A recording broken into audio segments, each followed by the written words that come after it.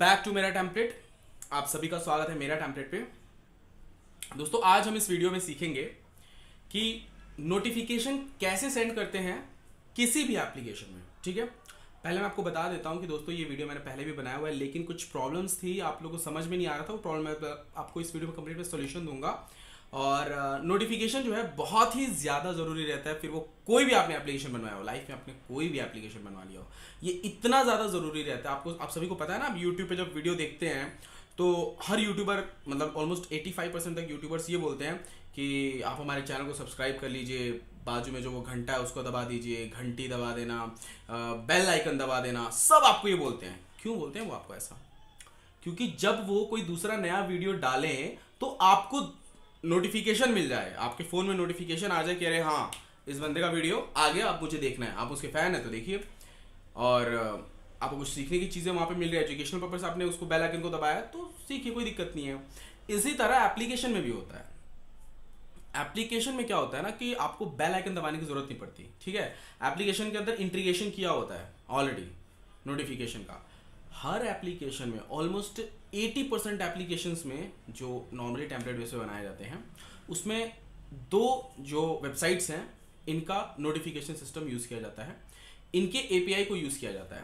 First जो कि Google का है, फायरबेस, ठीक है, ये सब में किया जाता है। ठीक है, सेकेंड वन सिग्नल, वो भी वन सिग्नल भी पॉसिबल तभी है जब फायरबेस का आपने इंटीग्रेशन अपने एप्लीकेशन में किया है। ठीक है, तो आज हम इस वीडियो में सीखेंगे कि फायरबेस से नोटिफिकेशन कैसे भेजते हैं अपने किसी भी एप्लीकेशन में। आपने कैसे भी नोटिफिकेशन सिस्टम आपने बिठा लिया, लेकिन नोटिफिकेशन भेजते कैसे हैं, और ये बहुत ज़्यादा ज़रूरी होता है। दोस्तों आप सभी को बता दो, नोटिफिकेशन नहीं भेजोगे तो लोगों को कैसे पता चलेगा कि आपने अपने एप्लीकेशन में कुछ नया कंटेंट ऐड किया। अब समझो, एक एग्जाम्पल के तौर पर बता रहा हूँ, कुछ क्लाइंट्स ने मुझसे टूर्नामेंट के एप्लीकेशन बनवाए हैं। अब वो जब रूम आईडी पासवर्ड नया क्रिएट करेंगे या मैच कब होने वाला है, इन सब चीज़ों को नोटिफिकेशन वो कैसे भेजेंगे? ठीक है, तो इस तरीके से भेजा जाता है। आपको मैं बताता हूँ कैसे भेजते हैं नोटिफिकेशन। नोटिफिकेशन भेजने के लिए सबसे पहले आपको फायरबेस कंसोल गूगल पे सर्च करना है।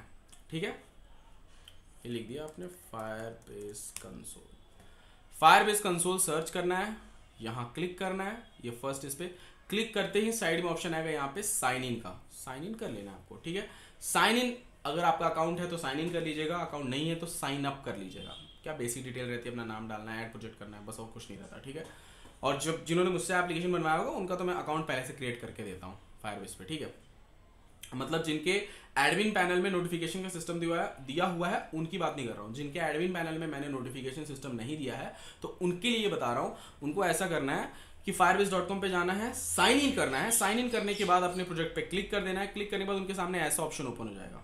ठीक है, ऐसा ऑप्शन ओपन हो जाएगा। तो इसमें तो इतने सारे फंक्शन है कि आपको जो इतने सारे फंक्शन दिख रहे हैं सबका यूज़ नहीं करना है आपको।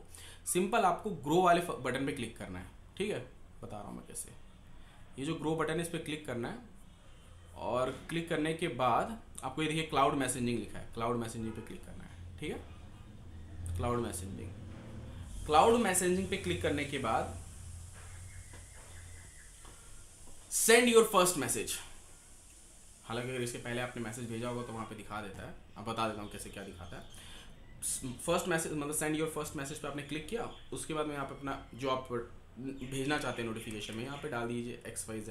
अब मैं डालता हूँ यहाँ पे XYZ नोटिफिकेशन टेक्स्ट में। अब यहाँ पे आप डाल दीजिए, अगर आप टूर्नामेंट्स के रूम आईडी पासवर्ड भेज रहे हैं तो यहाँ पे रूम आईडी लिख दीजिए, रूम आईडी, और यहाँ पे रूम आईडी और पासवर्ड, सिंपल।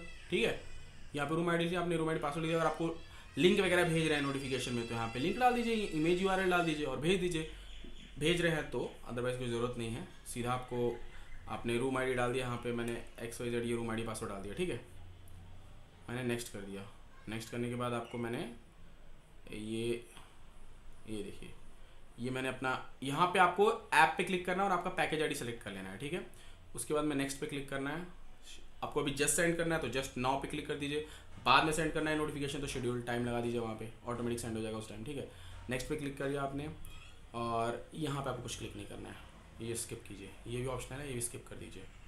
ठीक है, ये इतना फील्ड ये सब छोड़ दीजिए। सीधा साउंड उनको बजना चाहिए तो आप इनेबल कर दीजिए, डिसेबल करेंगे तो उनके पास साउंड नोटिफिकेशन जाएगा लेकिन साउंड नहीं बजेगा। ठीक है, अब ये 4 वीक्स में एक्सपायर हो जाएगा। चलिए ठीक है, अब मैं यहाँ पे रिव्यू पे आता हूँ, ऑप्शन पे रिव्यू पे क्लिक किया मैंने, सेंड नाउ, ये पब्लिश कर दिया मैंने।